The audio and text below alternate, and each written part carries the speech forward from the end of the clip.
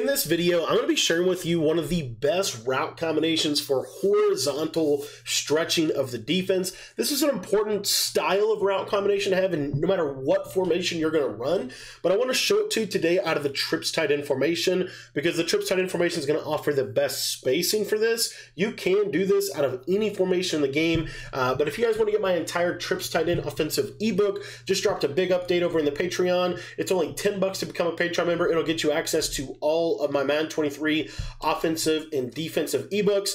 And for this setup or for this concept, you can literally do this out of any play in the formation. It doesn't really matter what play you're going to do this out of. I'm going to do it out of drive post, but you can do it out of anything in the formation. All right.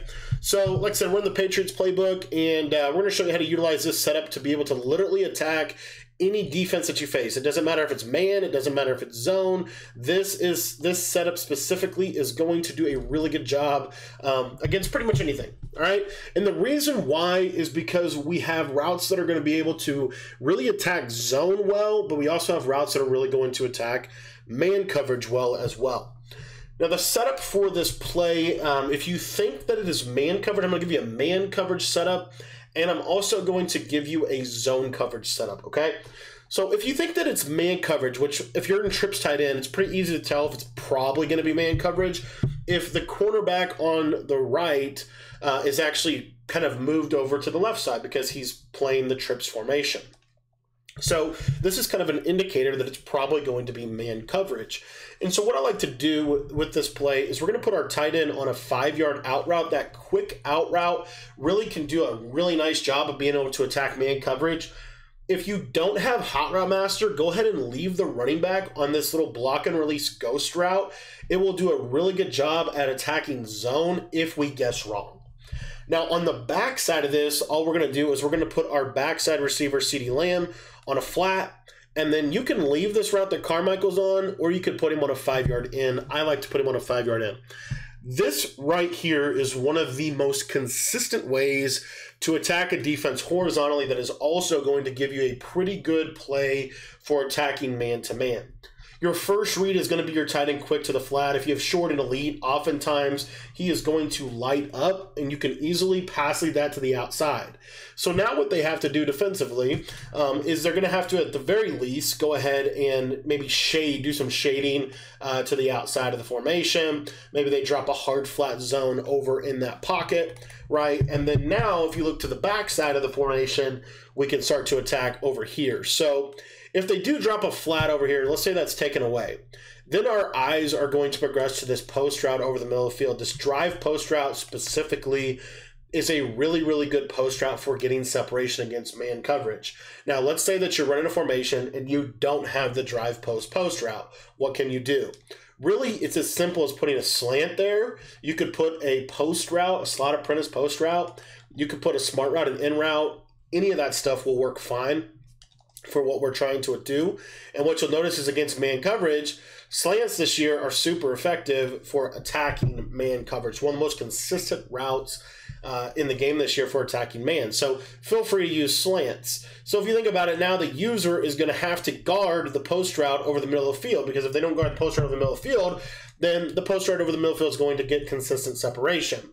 And that takes us to our last read, which is this backside flat in combination. And if they use the post, we're able to check it down to the backside in route.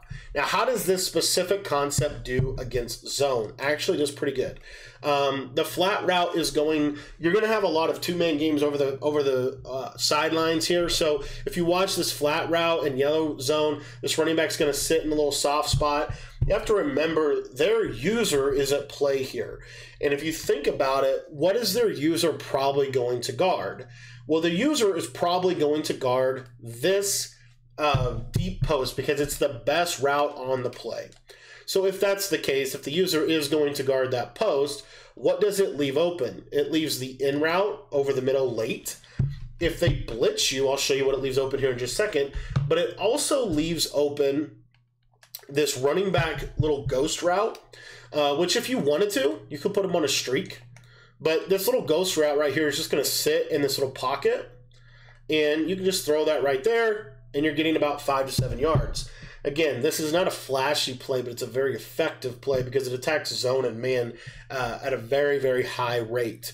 Now, let's say, for example, that your opponent is going to run maybe a cover 3 style of pressure, right? So something like this with their user over the middle of the field. What this does against that specific setup is really high level. So basically what you're going to be able to do here is these flat routes, the out route and the flat on the left side, they're going to pull those flat zones out, and then you can easily check down to your in route on the left, or you can check down to your running back ghost route on the right. Now you might be asking, well, Cody, if they're telling us that it's zone, which the best way that you know that it's zone is something like this. So you look how that corner moved over. Now this probably is zone. How can we attack this in zone? What we can do is we can, instead of running the flat in combination on the left side that's going to run themselves into coverage, we want to sit in zone and run against man. So if we think it's zone, what we're going to do is we're still going to run that out route, ghost route concept on the right. We're still going to have the post right over the middle of the field in case it is man. But on the left side, we're going to put a hitch to CeeDee Lamb, and we're going to put a zig route or an out route to Harold Carmichael. And so what you'll see here is now the flat zones are going to suck outside, and then you can freeform inside that specific route to CeeDee Lamb over the middle of the field. Allows you to attack zone at a really high level. If you wanted to, you could put him on an actual specific curl route. I really like the out route for pulling zones this year. Last year the zig was a little better. Out route I think this year is better because you can see if the yellow zones are drifting back, you can easily check down to this. What this does is it just forces them to have to defend horizontally, and then once they start to defend horizontally, let me show you what that might look like. So if they want to defend this horizontally, the best thing they can do is really a defense that looks something like this. They're going to have a lot of underneath coverage. The problem is because they have to have 5 layers of zones underneath, and they still have to use the post, all we have to do on the backside is put a flat, a streak, and then run it like this, run the concept, the slant post concept, which we all know and love out of this play. And now they can't defend. They're going to have a really hard time defending that fade route on the left side. Again, you might want to go to the play verticals to get a little bit better of a route. But now this is how you can kind of pair really 2 concepts together that are really effective, because now they have to adjust to your underneath passing game, and then that's going to open up your vertical passing game over the middle of or on the sidelines. Thanks for watching the video. For more tips and tricks like this, or if you want to get my entire Trips Tight End offensive ebook, join the Patreon. It's only $10 to do so, and it'll get you access to all of my Madden 23 offensive and defensive ebooks. Head down to the description and go check out the Patreon page.